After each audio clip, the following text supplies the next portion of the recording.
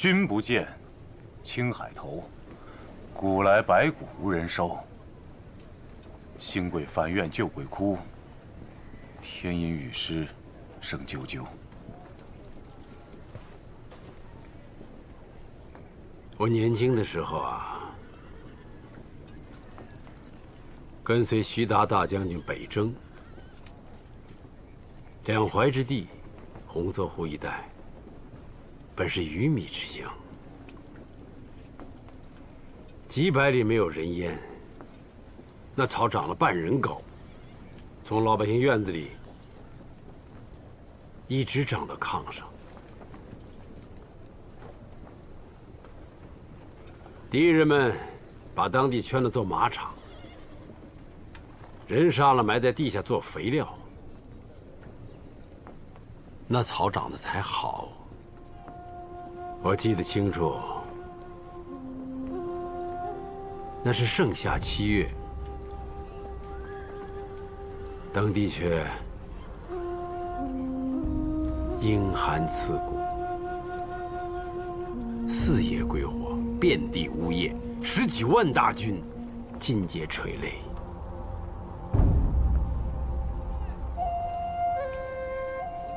徐达大将军说，再搞10几年，我们的孩子连唐诗宋词是什么都不知道了。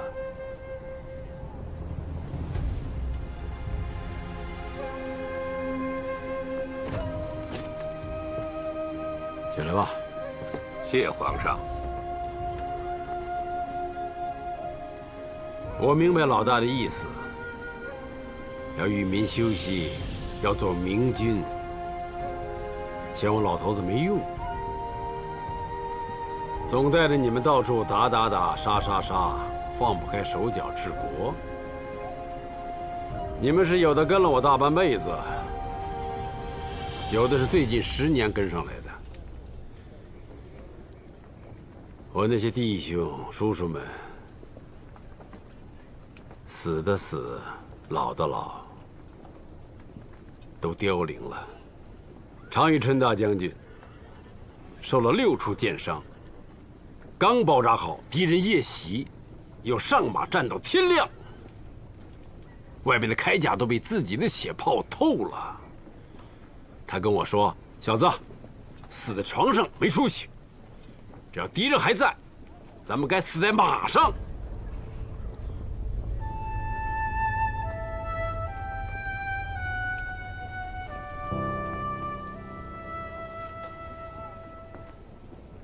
老大上折子来，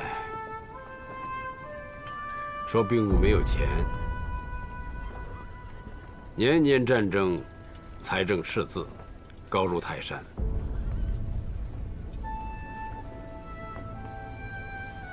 我不能驳他，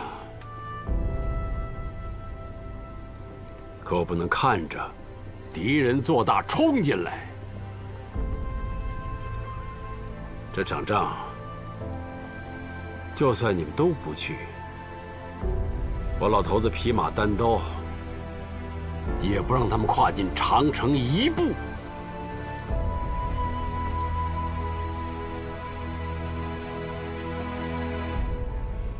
我自己去。爷爷，孙儿与你一起，愿血战报国，不让爷爷为边关操一丝的心。愿随皇上血战到底。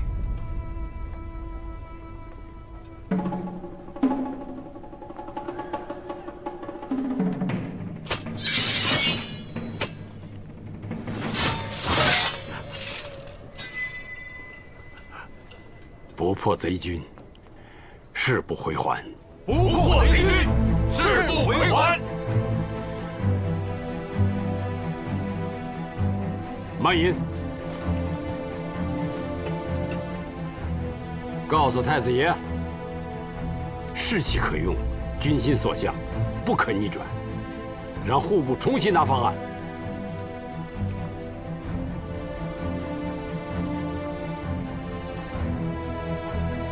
各位，吃完饭，我们去神机营。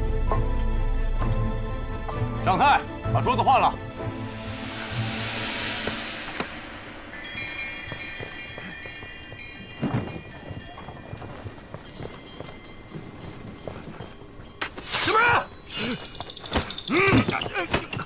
他是我的养马师傅瓦剌人哈斯珠子。皇上的行营也敢闯，拖出去，先扒了皮再问，向刺王杀价呀！这不是于谦吗？于谦，怎么这个打扮啊？回皇上话，皇上让我当弼马温，负责养马。到此何干呢？偷酒。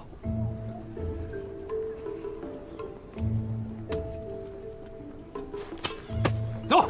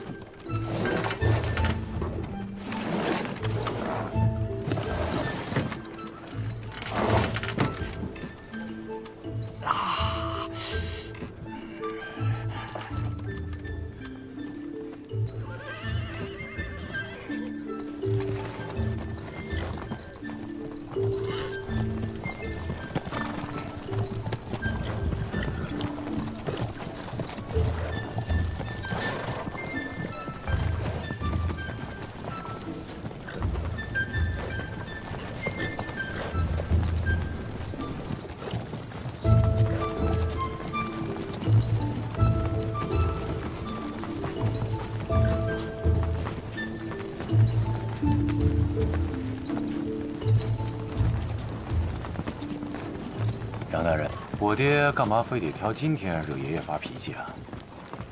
户部当真没钱了？往年户部是年年难过年年过，今年迁都、大婚、出征，赶一块儿，太子也是2、3天没睡，账算不过来呀。迁都可以晚一点嘛，永乐大典也可以停一停啊。这话你太年轻，你不要讲。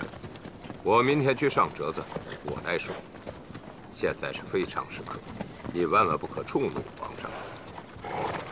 保住太孙的位置，就是保护了太子爷，这话你要记在心里。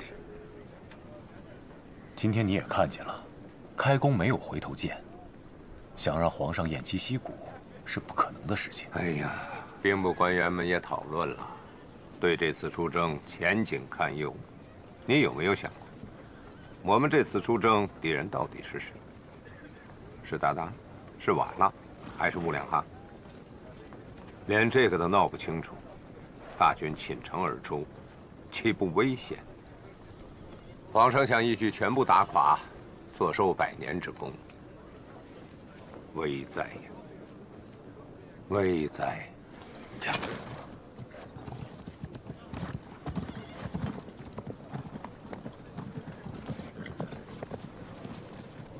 把吊着那2个人给我放下来。是。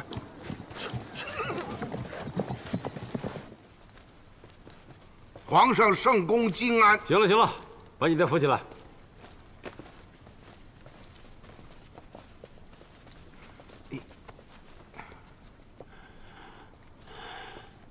启禀皇上，儿臣听杨士奇说，皇上此次军演对儿臣指责有加，儿臣联合兵部和户部，又仔细地讨论了一番，大家共同写了个折子，这里边有14条不能打的理由，全写在折子上。砍头充军，大家联署，我们都认，望皇上预览。大婚的折子我刚批了，是275万7千两，也太过俭省了，委屈我孙子。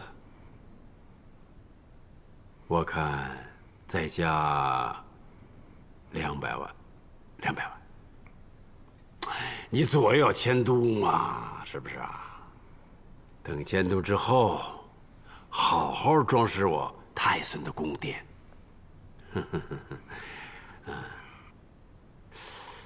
我打完这一仗，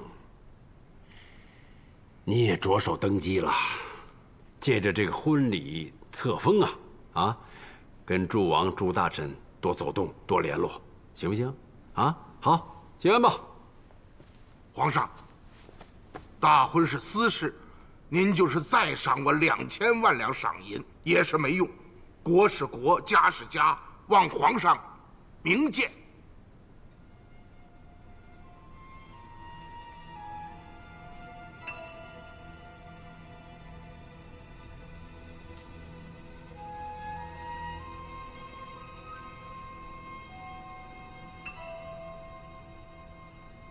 老大，你得成全我。你知道，我活不了几年了。爹，全国的精锐都在您的手上，万一有什么闪失，江山倒覆，那可是灭顶之灾呀！这怎么是我成不成全您的事情呢？这其中的危险，您应该看得见的。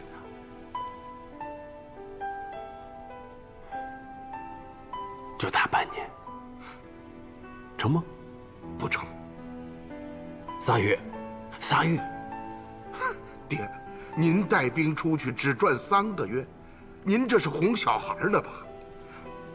您还不如点一员大将，到长城外头捡个软柿子捏捏得了。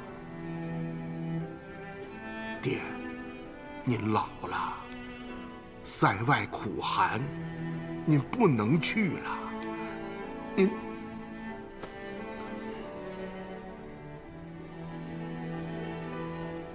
满朝文武啊，就你挑头唱反调，奏了朕大败仗，天下士气民心都在。您执意要打，儿臣是拦不住的。望爹能听儿臣一句话。一代人做一代人的事情，您已经做了很多了，让天下休息一下吧。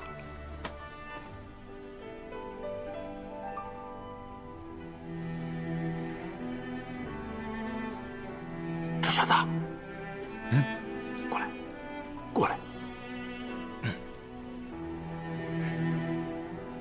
你说该不该打？哎，你也想好了？啊？想清楚再说。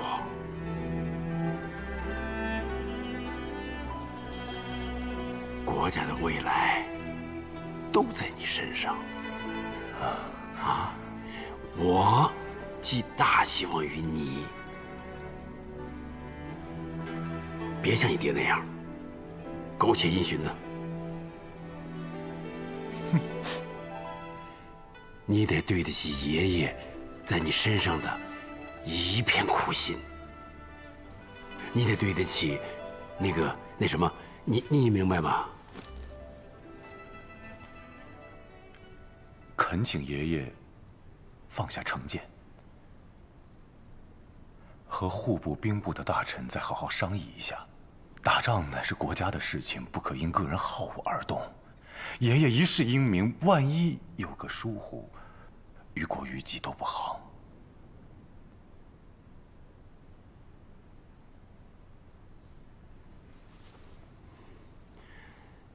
那你跟我说的话都不算了。孙儿说的是真的，不管爷爷何时出征，孙儿都愿为先导，披荆斩棘，不必赴约。望爷爷三思。你也出去，都走。哎，走。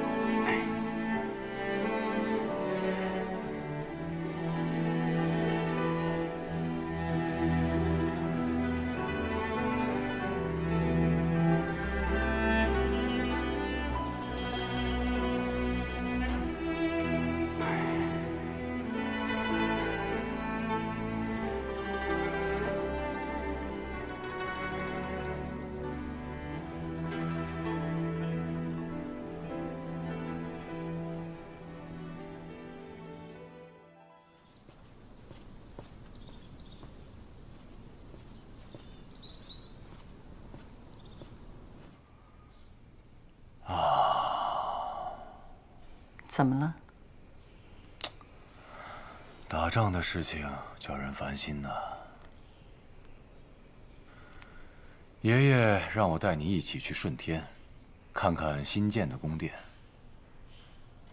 他说迁都之后，要你我在那儿大婚。是。你不想问问他为什么要这么做吗？每到圣旨下来，你都会问为什么吗？以前我以为我都知道，其实就是靠猜。啊，我让鸡鸣寺的老和尚和我们一起去顺天，爷爷让他在顺天挑座庙。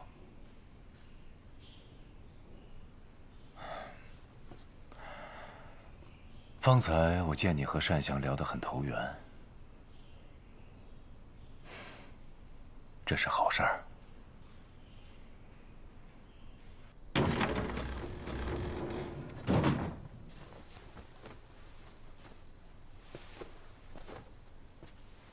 太孙万福，起来吧。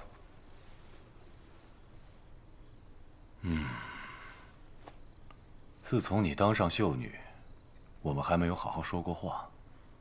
眼下又要迁都顺天，可能会有些日子不能过来看你，自己珍重。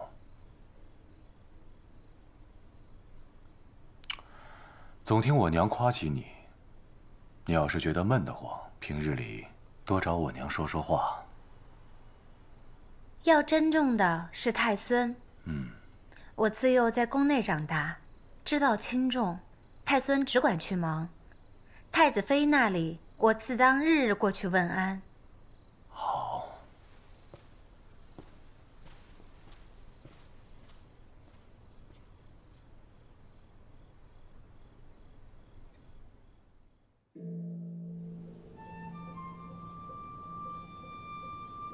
那天我骑马从甜水胡同出来，迎面碰了一个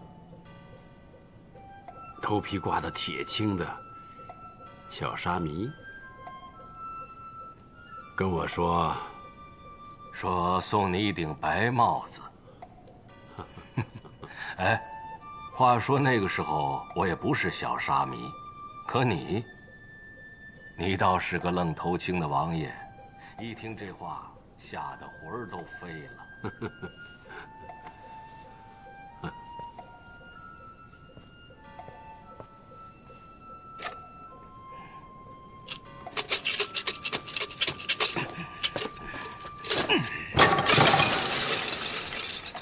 你疯了！你才疯了！几十万条人命在你手上，大明的国运在你手上，你摇几根破木头干什么？当年造反的时候你怎么不摇呢？要是真有一个神，真有一个佛俯瞰世界，那哪里来的这么多灾荒饥祸？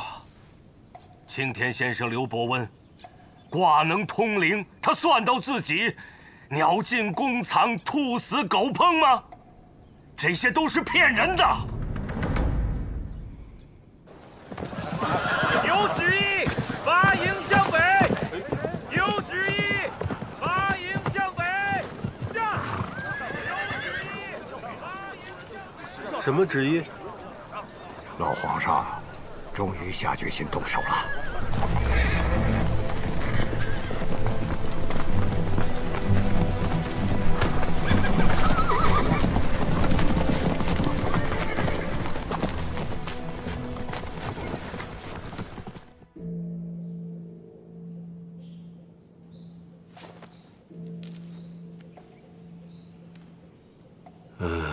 连孙子都……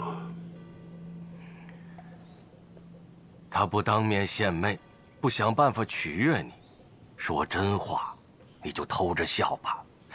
难道你非要来一个马屁精吗？我知道，你是怕死在战场上，被后人耻笑，是不是？马上天子死社稷，理所应当。后世儿孙，就算不耻于我，至少也得留3分敬意。我死事小，误国事大。大明国运正隆，如人方到少年，羽翼伸展，横绝万里，不能因我挫败，有丝毫影响。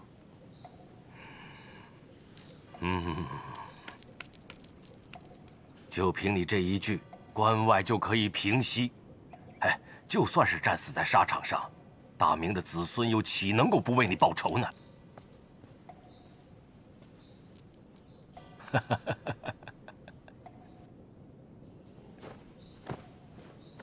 爷爷，车马都备好了，就在外面。你沿途不要惊动地方官员，多看各地的民生。到了顺天，看看宫殿，是不是有不合适使用的地方？给国师在昌平和房山一带修个好庙，朝廷拨钱扩建，庙的匾额我已经写好了。国师的行止由他自己定，你听命就是了。谨记爷爷的吩咐。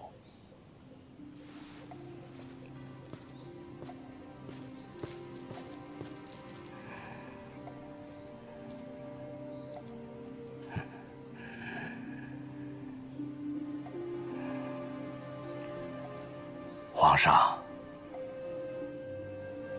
那我就去了，你保重。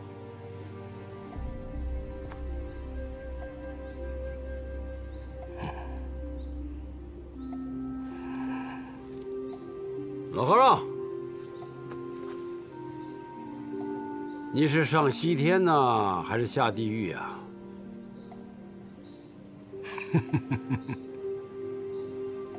我当然是去下地狱。我不下地狱，谁到下面去救你们呢？好，好，好啊，这我就安心了。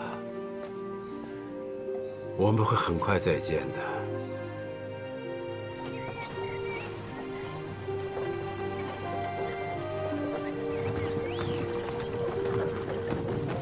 哎，要不要骑马？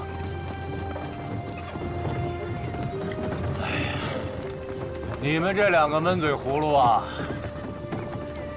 老和尚，路途漫长，说点有趣的事情听听吧。好，你们想听什么呀？一人只许问一个。你为什么整天走索啊？哎，可别问这个，他每次说起来都要讲半天，反正我是不信的。信不信在你。姑娘，你想知道吗？行，你慢慢讲啊，我上前面看看路去。是。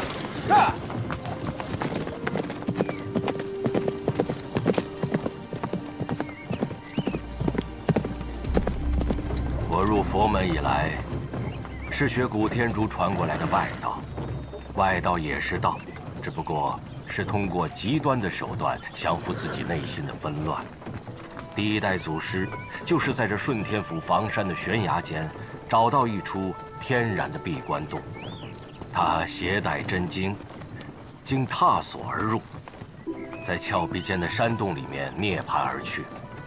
那还是大唐神龙年间。那一年，武则天刚刚被推翻，60年后，第二代祖师亦是如此，一直传到第9代。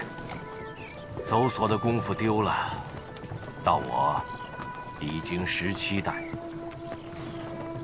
我这一生练习不辍，希望能够进入山洞里面，一览真经，乃我毕生心愿。那一定要走索才能进去吗？古人诚不我欺，如果收摄心神功夫不到家，即使真经在手，也未必能够解脱。外面骑马的那个小子，他就不信。我也不信。这是我们的秘密。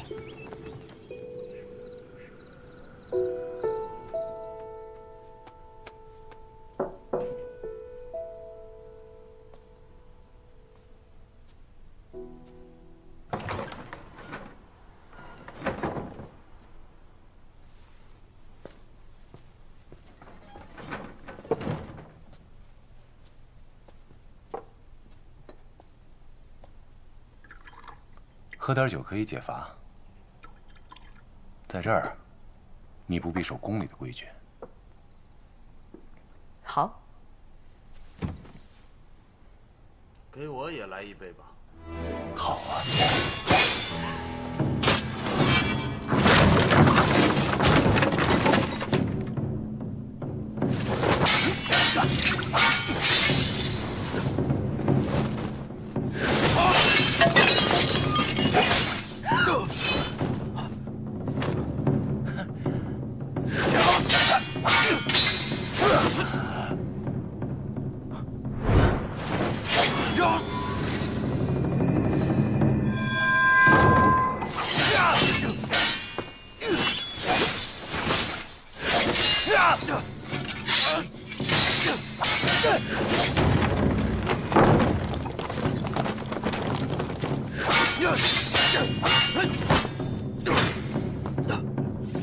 快，别让刺客跑了！站住！休假雷池，死罪！太孙，我马上搜捕。不必了。就是个老朋友来打招呼。你们退下，注意警戒。是。走。看来你这位老朋友还是不愿意放过你啊。他是想要来杀你。狗屁啤酒。虽然我不懂剑法，但是我知道聂星的心思。你告诉他，不用偷偷摸摸的，我就在这儿等他。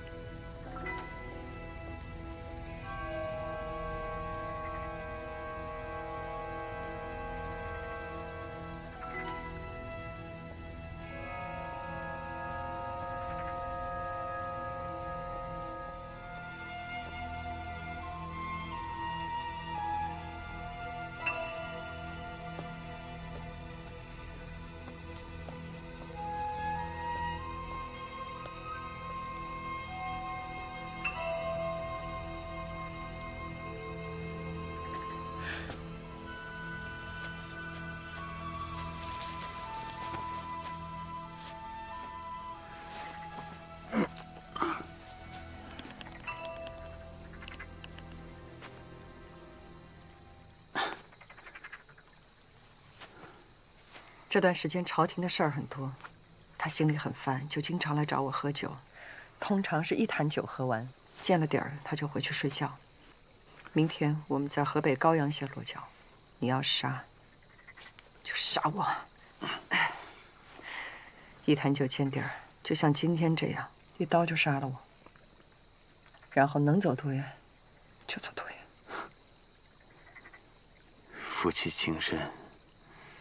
还没成婚就想着替他挡箭，怎么？我杀不得他吗？对，你杀不得他。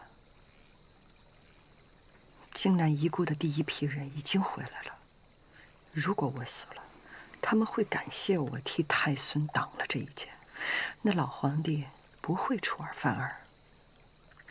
如果你杀了他，你可以想象有多少冤魂为他死啊！也行，我已经把这仇恨放下了，你明白吗？也行，这件事已经过去了。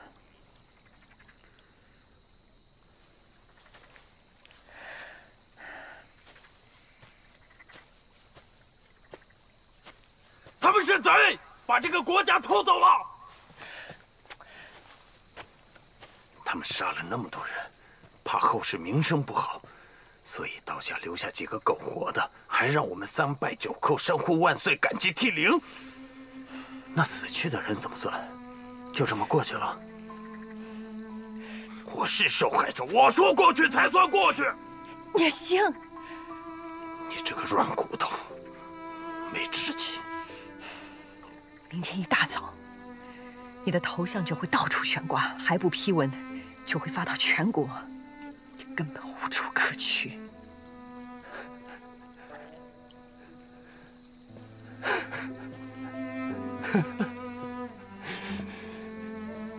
你是觉得我怕死吗？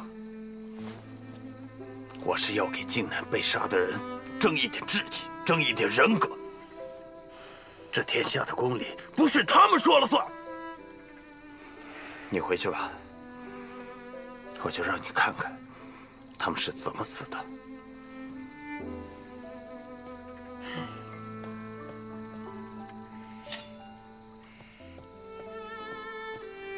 若薇。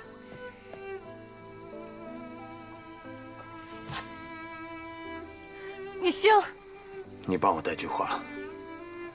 我不怕还不文书，他们朱家父子的噩梦才刚开始。你行。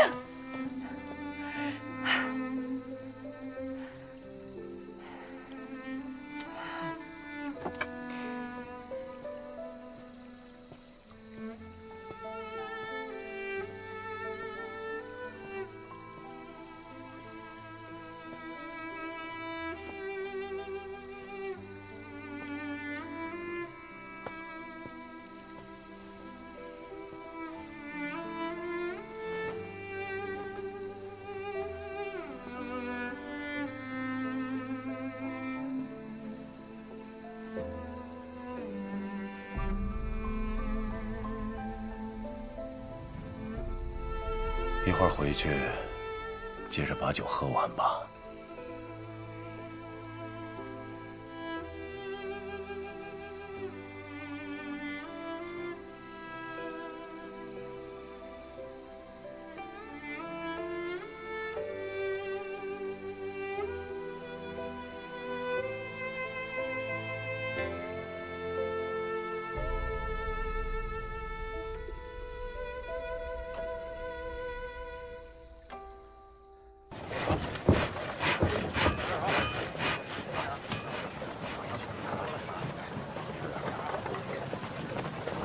参见太孙。诸位辛苦了，请起。谢太孙。太孙，这边请。工匠们正在忙活，有点脏。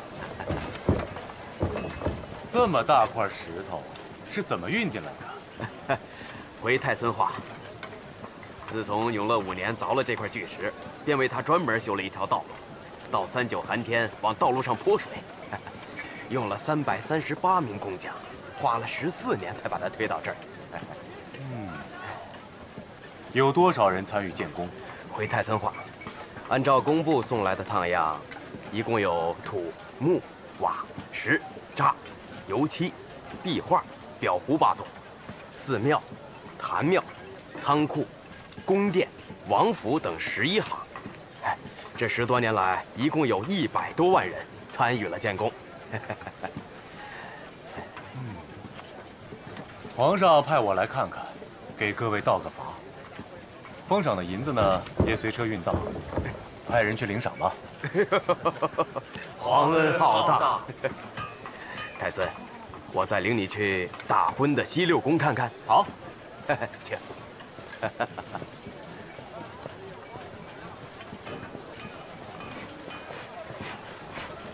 下午，国师让我陪他去房山巡查。 选寺庙，我怎么不知道？这里结束以后，我跟你们一起去。他说不要你去，要不你下去问他一下。哎呀，选错寺庙也神秘兮兮的。行，我不去。太孙请。从这里走的时候还是少年，蓦然回首，真是有点忐忑不安呐。 选好了寺，那你还会不会天天练走锁啊？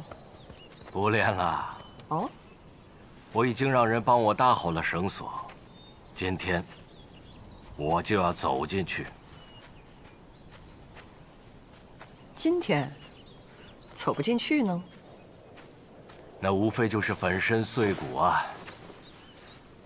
我当年是亲眼看着我师父从锁上掉下去的。 那你有把握吗？哎，你今天怎么没叫太孙来？让他来干什么？老和尚从来不干有把握的事情。你倒是比他洒脱多了。人生不过是一口气的事情。哼，打了那么多年的仗，我见过那么多死去的人，他们最大的遗憾，就是还有什么事情没有做。我不要留这种遗憾。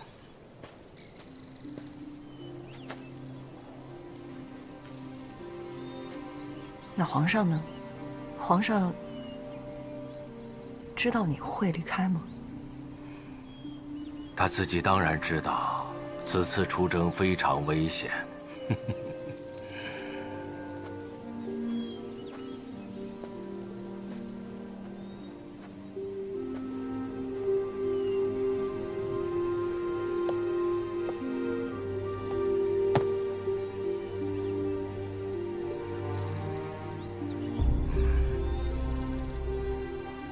如此便好啊！你们都到山下等候吧。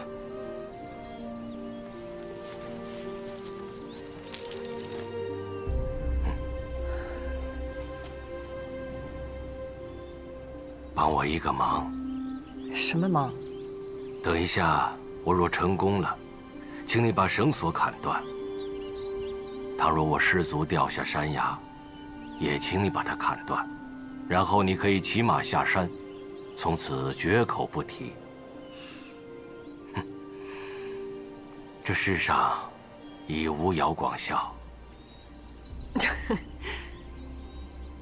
老和尚，你就不怕你走到中途，我就把那个绳索给砍断了吗？你真是所托非人呐！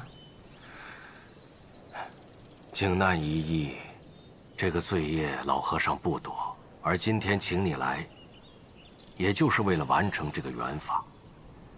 老和尚尚在半空，如果你挥刀砍下，我的罪业已了。老和尚将感激涕零；倘若你不砍，就是说你已经饶恕了老和尚的罪过，也可圆满。狡猾。嗯。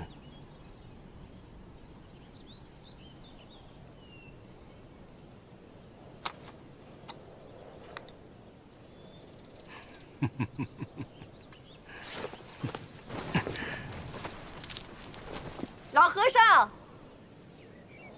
你说你走所能悟道，你都悟到了一些什么呀？